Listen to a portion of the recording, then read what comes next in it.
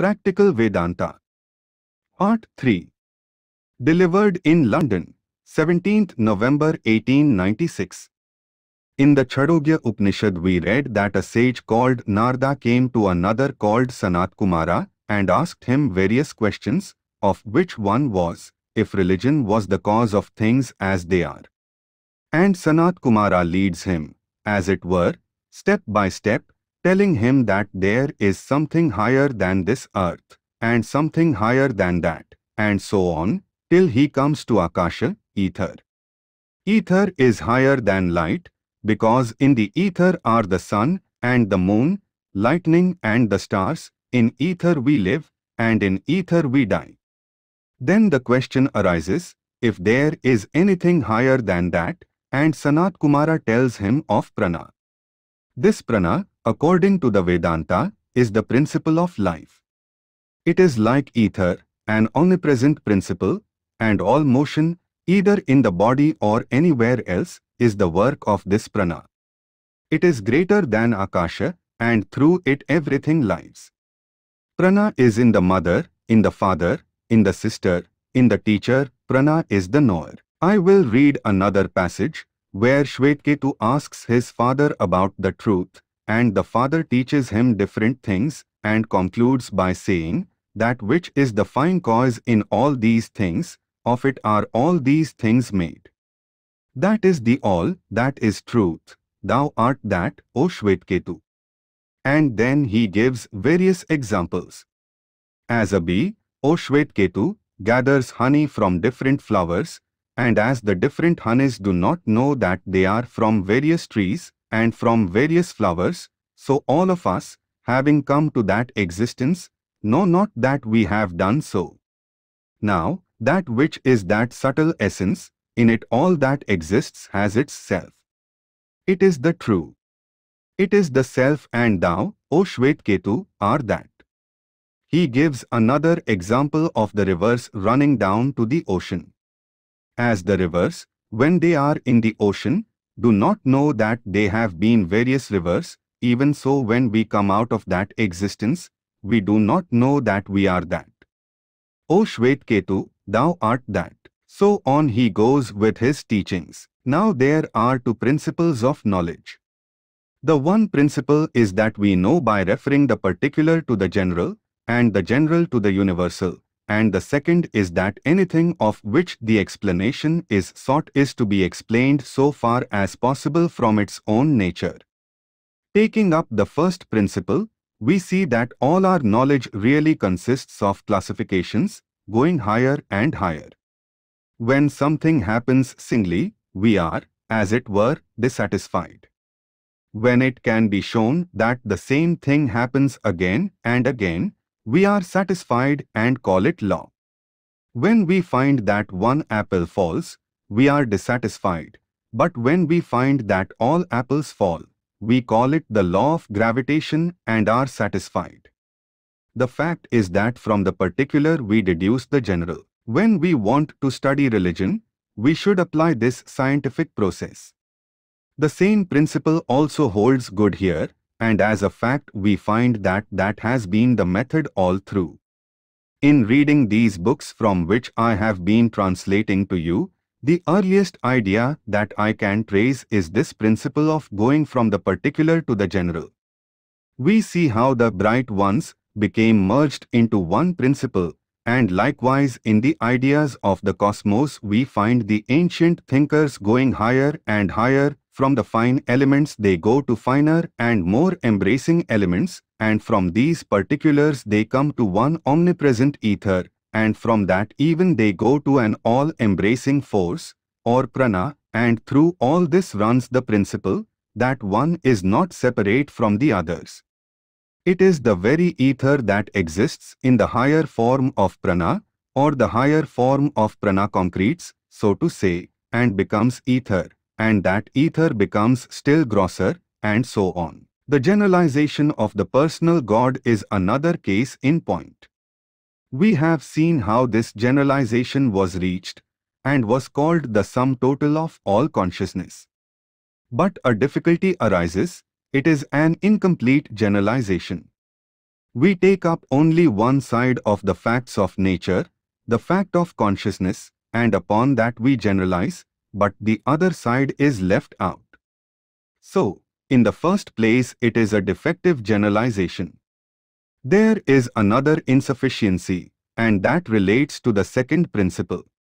Everything should be explained from its own nature. There may have been people who thought that every apple that fell to the ground was dragged down by a ghost, but the explanation is the law of gravitation, and although we know it is not a perfect explanation, yet it is much better than the other, because it is derived from the nature of the thing itself, while the other posits an extraneous cause. So throughout the whole range of our knowledge, the explanation, which is based upon the nature of the thing itself, is a scientific explanation, and an explanation which brings in an outside agent is unscientific. So the explanation of a personal God as the creator of the universe has to stand that test. If that God is outside of nature, having nothing to do with nature, and this nature is the outcome of the command of that God and produced from nothing, it is a very unscientific theory, and this has been the weak point of every theistic religion throughout the ages. These two defects we find in what is generally called the theory of monotheism, the theory of a personal God, with all the qualities of a human being multiplied very much, who, by his will, created this universe out of nothing and yet is separate from it.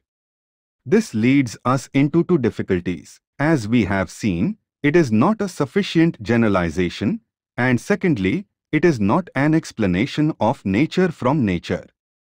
It holds that the effect is not the cause, that the cause is entirely separate from the effect. Yet all human knowledge shows that the effect is but the cause in another form. To this idea the discoveries of modern science are tending every day, and the latest theory that has been accepted on all sides is the theory of evolution, the principle of which is that the effect is but the cause in another form, a readjustment of the cause, and the cause takes the form of the effect. The theory of creation out of nothing would be laughed at by modern scientists. Now, can religion stand these tests? If there be any religious theories which can stand these two tests, they will be acceptable to the modern mind, to the thinking mind. Any other theory which we ask the modern man to believe, on the authority of priests, or churches, or books, he is unable to accept, and the result is a hideous mass of unbelief. Even in those in whom there is an external display of belief, in their hearts there is a tremendous amount of unbelief. The rest shrink away from religion, as it were, give it up, regarding it as priestcraft only. Religion has been reduced to a sort of national form. It is one of our very best social remnants, let it remain. But the real necessity, which the grandfather of the modern man felt for it is gone, he no longer finds it satisfactory to his reason. The idea of such a personal God, and such a creation, the idea which is generally known as monotheism in every religion, cannot hold its own any longer. In India it could not hold its own because of the Buddhists, and that was the very point where they gained their victory in ancient times. They showed that if we allow that nature is possessed of infinite power, and that nature can work out all its wants, it is simply unnecessary to insist that there is something besides nature. Even the soul is unnecessary. The discussion about substance and qualities is very old, and you will sometimes find that the old superstition lives even at the present day. Most of you have read how, during the Middle Ages, and, I am sorry to say, even much later, this was one of the subjects of discussion, whether qualities adhered to substance, whether length, breadth, and thickness adhered to the substance which we call dead matter, whether, the substance remaining, the qualities are there or not. To this our Buddhist says, you have no ground for maintaining the existence of such a substance, the qualities are all that exist, you do not see beyond them. This is just the position of most of our modern agnostics. For it is this fight of the substance and qualities that, on a higher plane, takes the form of the fight between noumenon and phenomenon. There is the phenomenal world, the universe of continuous change, and there is something behind which does not change, and this duality of existence, noumenon and phenomenon, some hold, is true, and others with better reason claim that you have no right to admit the two, for what we see, feel, and think is only the phenomenon. You have no right to assert there is anything beyond phenomenon, and there is no answer to this. The only answer we get is from the monistic theory of the Vedanta. It is true that only one exists, and that one is either phenomenon or noumenon. It is not true that there are two, something changing, and in and through that, something which does not change, but it is the one and the same thing which appears as changing, and which is in reality unchangeable. We have come to think of the body, and mind, and soul as many, but really there is only one, and that one is appearing in all these various forms. Take the well-known illustration of the monists, the rope appearing as the snake. Some people, in the dark or through some other cause, mistake the rope for the snake, but when knowledge comes, the snake vanishes and it is found to be a rope. By this illustration we see that when the snake exists in the mind, the rope has vanished, and when the rope exists, the snake has gone. When we see phenomenon, and phenomenon only, around us, the noumenon has vanished, but when we see the noumenon, the unchangeable, it naturally follows that the phenomenon has vanished. Now, we understand better the position of both the realist and the idealist. The realist sees the phenomenon only, and the idealist looks to the noumenon.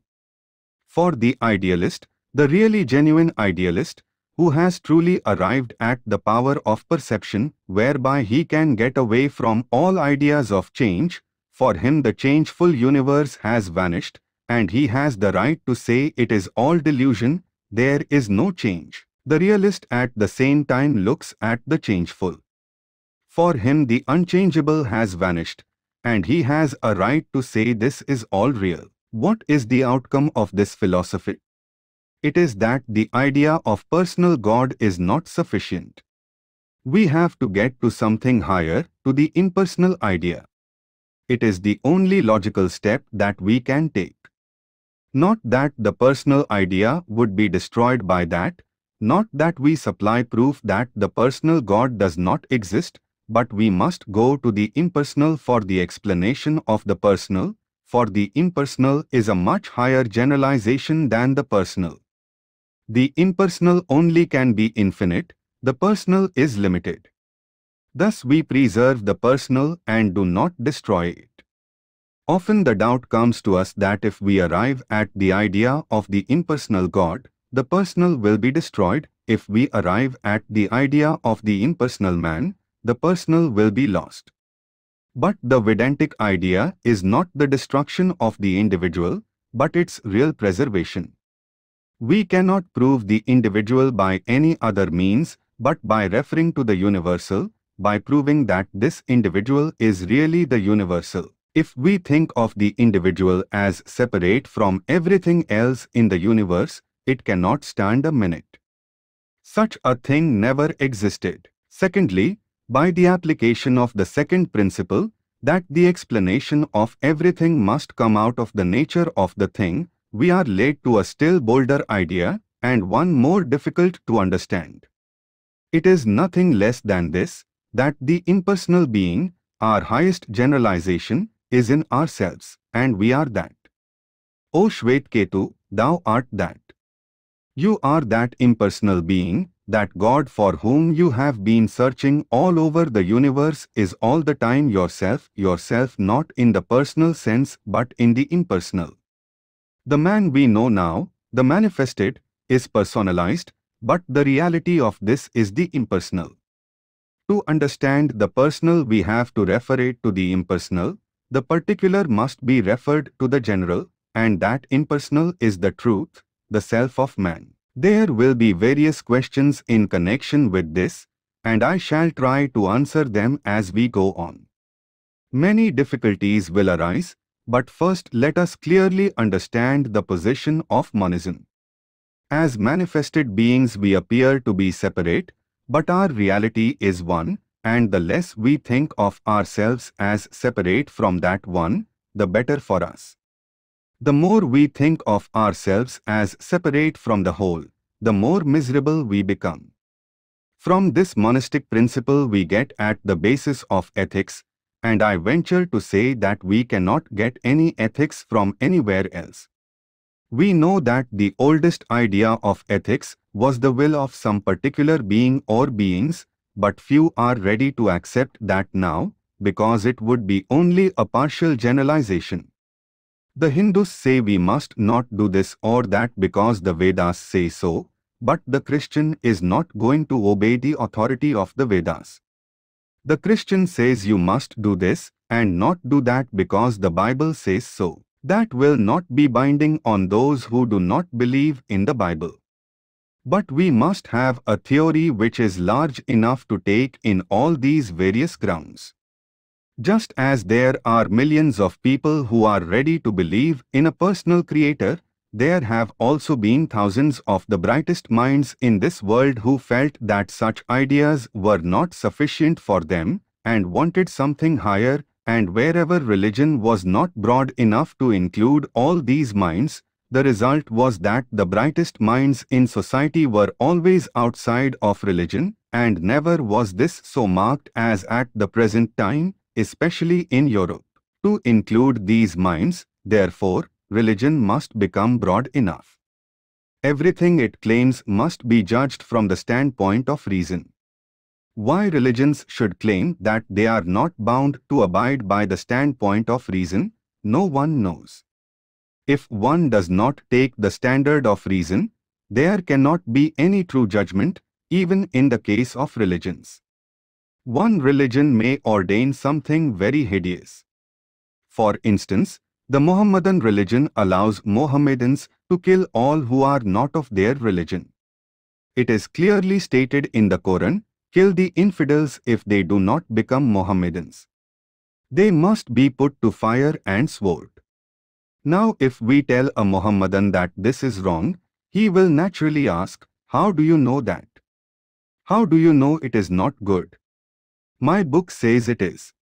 If you say your book is older, there will come the Buddhist and say, my book is much older still. Then will come the Hindu and say, my books are the oldest of all. Therefore referring to books will not do. Where is the standard by which you can compare? You will say, look at the Sermon on the Mount, and the Mohammedan will reply, look at the ethics of the Quran. The Mohammedan will say, who is the arbiter as to which is the better of the two? Neither the New Testament nor the Quran can be the arbiter in a quarrel between them. There must be some independent authority, and that cannot be any book, but something which is universal, and what is more universal than reason? It has been said that reason is not strong enough. It does not always help us to get at the truth. Many times it makes mistakes, and, therefore, the conclusion is that we must believe in the authority of a church. That was said to me by a Roman Catholic, but I could not see the logic of it. On the other hand, I should say, if reason be so weak, a body of priests would be weaker, and I am not going to accept their verdict, but I will abide by my reason, because with all its weakness there is some chance of my getting at truth through it, while, by the other means, there is no such hope at all. We should, therefore, follow reason and also sympathize with those who do not come to any sort of belief, following reason. For it is better that mankind should become atheist by following reason than blindly believe in 200 millions of gods on the authority of anybody. What we want is progress, development, realization. No theories ever made men higher. No amount of books can help us to become purer. The only power is in realization, and that lies in ourselves and comes from thinking. Let men think. A clod of earth never thinks, but it remains only a lump of earth. The glory of man is that he is a thinking being. It is the nature of man to think, and therein he differs from animals.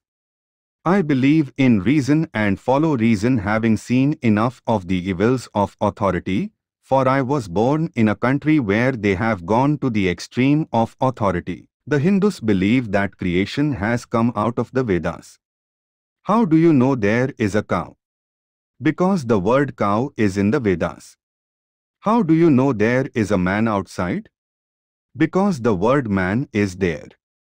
If it had not been, there would have been no man outside. That is what they say. Authority with a vengeance. And it is not studied as I have studied it, but some of the most powerful minds have taken it up and spun out wonderful logical theories round it. They have reasoned it out, and there it stands, a whole system of philosophy, and thousands of the brightest intellects have been dedicated through thousands of years to the working out of this theory. Such has been the power of authority, and great are the dangers thereof. It stunts the growth of humanity, and we must not forget that we want growth. Even in all relative truth, more than the truth itself, we want the exercise. That is our life. The monastic theory has this merit that it is the most rational of all the religious theories that we can conceive of. Every other theory, every conception of God which is partial and little and personal is not rational. And yet monism has this grandeur that it embraces all these partial conceptions of God as being necessary for many. Some people say that this personal explanation is irrational. But it is consoling, they want a consoling religion, and we understand that it is necessary for them. The clear light of truth very few in this life can bear, much less live up to. It is necessary, therefore, that this comfortable religion should exist. It helps many souls to a better one.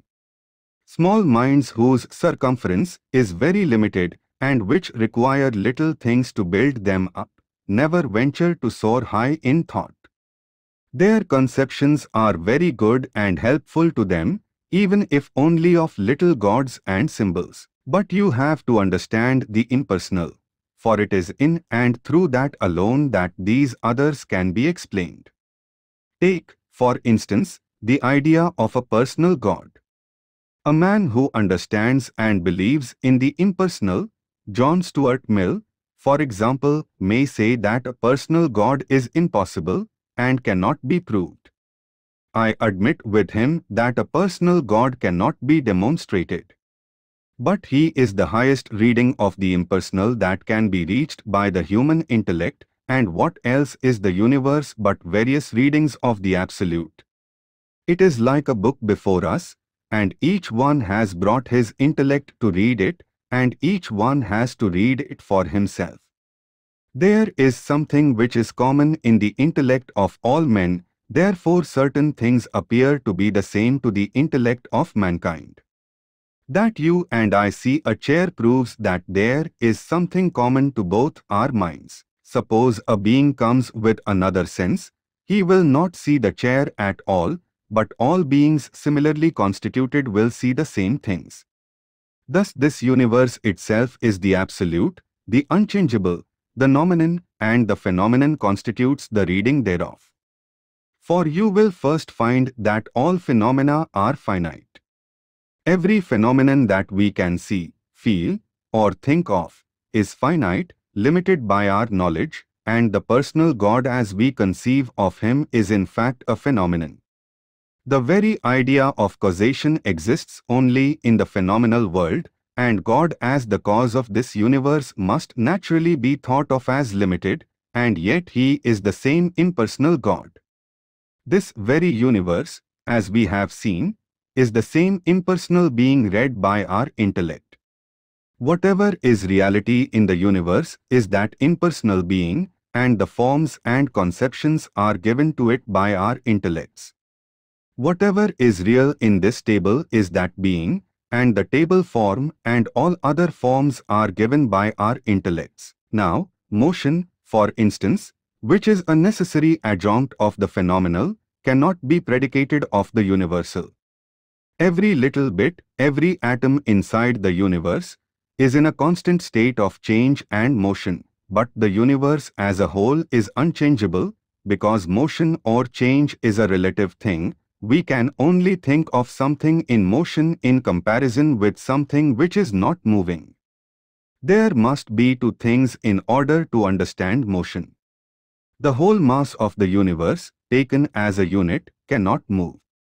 In regard to what will it move? It cannot be said to change. With regard to what will it change? So the whole is the absolute, but within it every particle is in a constant state of flux and change. It is unchangeable and changeable at the same time, impersonal and personal in one. This is our conception of the universe, of motion and of God, and that is what is meant by thou art that.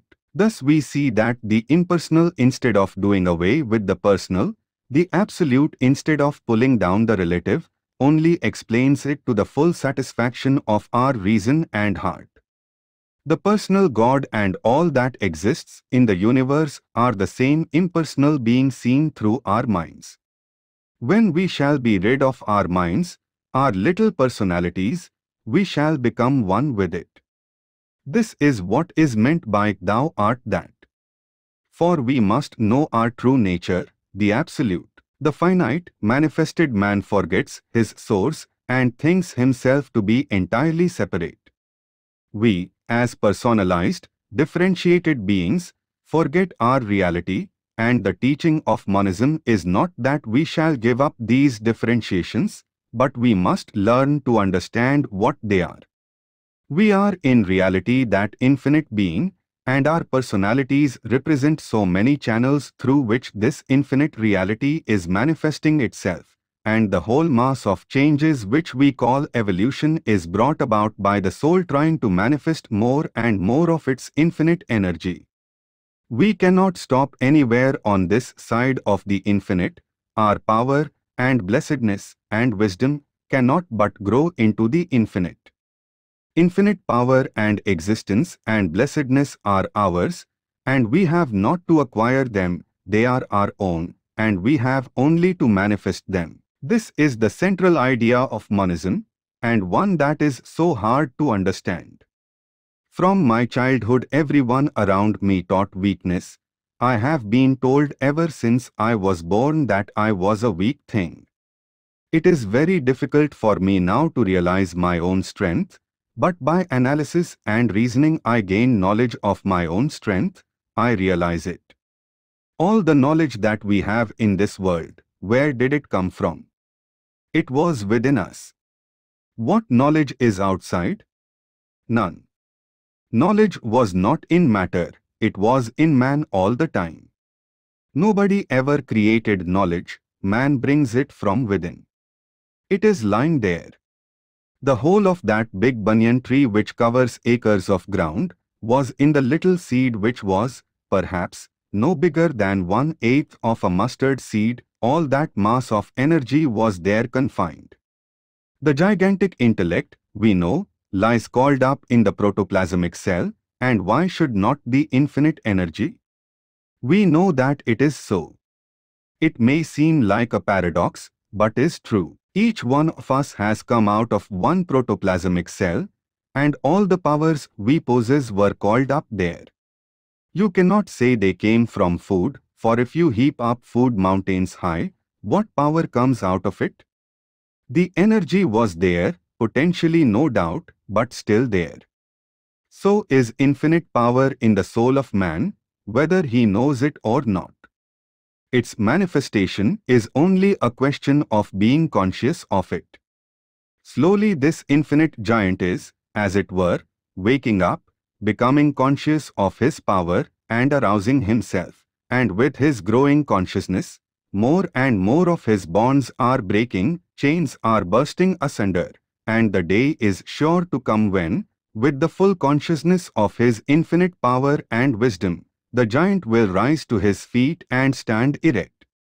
Let us all help to hasten that glorious consummation.